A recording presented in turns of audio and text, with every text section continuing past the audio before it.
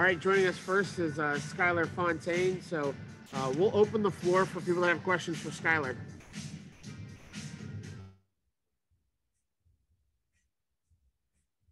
Hey, Skylar, could you just break down that first goal, what you're seeing on the ice there as you skate coast to coast past everybody? Yeah, I passed it up to Chloe Arard and I saw that there was so much space. So I took it and she gave it right back to me and I just kind of took off and was on a sort of a breakaway.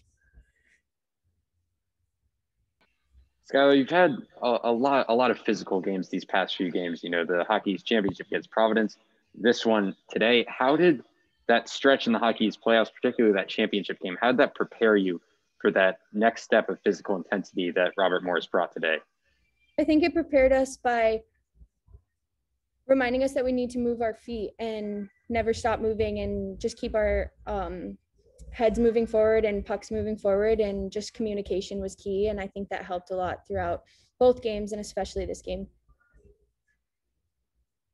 Skylar, it looked like at the end of the second there, a pretty big wave of emotion for Alina Mueller, the penalty, and then grabbing that goal pretty quickly after. Did you get a chance to talk to her at all going on for that last 10-second shift you had there in the O-zone?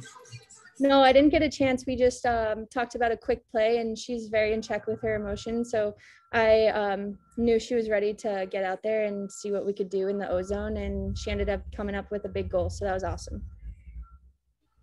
How big was that goal for you? Obviously scoring at the end of period is big all the time, but after giving up the power play goal, how does that change, the message in the locker room and your momentum going into the third? I think it was great because I think had a little bit of frustration after the penalty. And I think it was great to just get everyone's minds in the right mindset and end on a positive note and take how we ended the period and take it into the third period.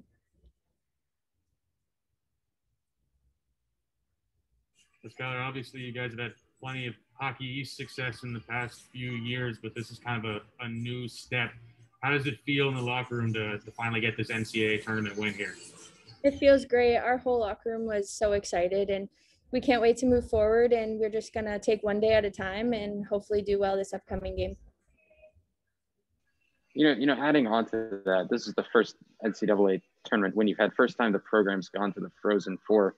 For you, especially as a senior, with 4 straight Hockey East championships, how have you felt this program grow and seen it grow since you came in as a freshman?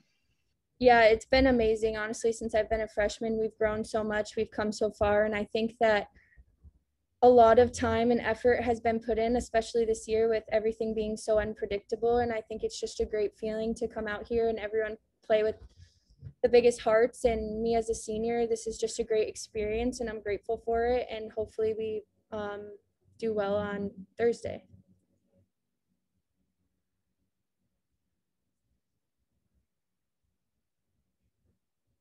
Sorry. Okay, I think that's all for Skylar, so we'll let Skylar step away, and we'll introduce head coach Dave Flint.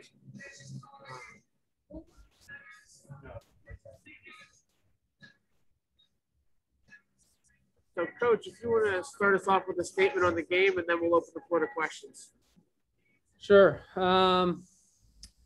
First off, congratulations to Robert Morris on a great game and a great season. They worked extremely hard and gave us a good game. So congratulations to them.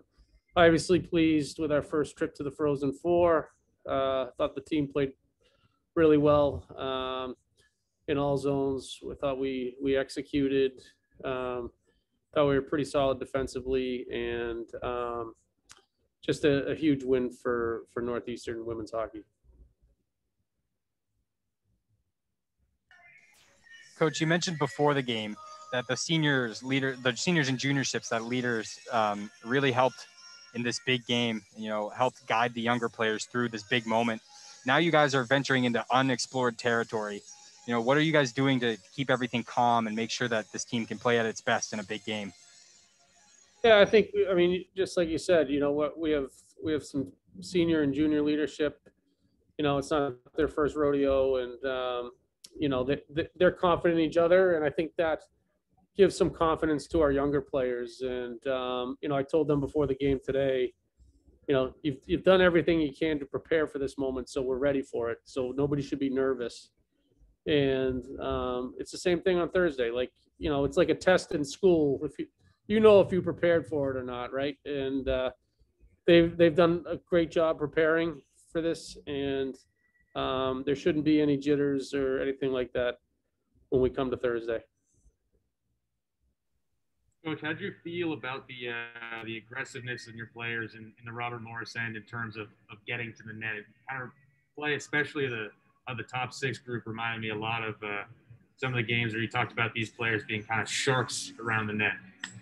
Yeah, we definitely had that going today, and that's what we need. When we play like that, we're really good. When we're hungry for pucks and we're hunting pucks down and we're aggressive around the net, we're successful. When we start to go perimeter and we don't want to get into the dirty areas, we're very vanilla. So, it was great to see, and that's something that's going to be really important moving forward.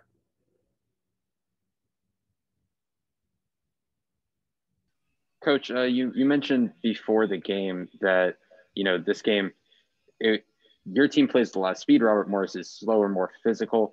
How did you feel your skaters did? Obviously, there were a lot of great plays that showcased their speed, but overall through the course of the game, how did you feel they did with, setting the tempo by establishing themselves on the ice?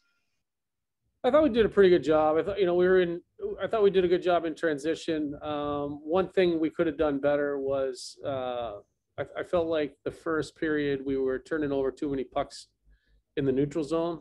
And instead of getting pucks behind their D and using our speed, we were trying to skate through, their players, or we just weren't handling passes that were on the tape. And I felt like we cleaned that up and got a little better with it.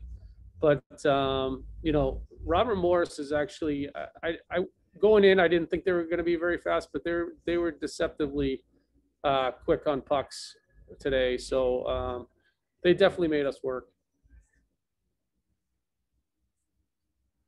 Coach, it was a pretty wild sequence there at the end of the second. The quick goal, the power play goal from RMU, the quick response from Alina. Could you talk a little bit about that sequence, just kind of what was going through your mind during those final minutes? Yeah, that tells you the makeup of our team. So, some adversity. I know Alina wasn't thrilled with the call, and then on the power, on their power play, we block a shot and it goes right on their kid's stick, who hammers a one-timer in the net. So all of a sudden you got a little adversity. We're in, we're cruising along, and then all of a sudden it's 2-1.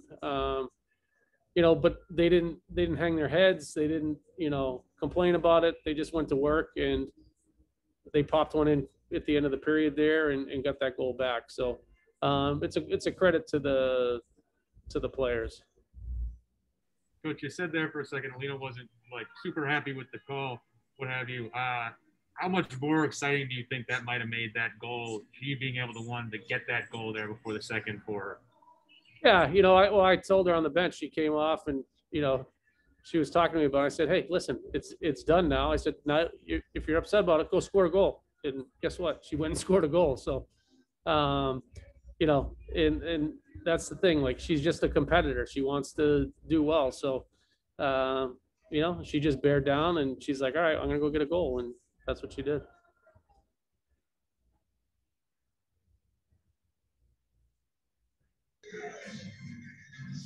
We have time for one more for Coach if we haven't.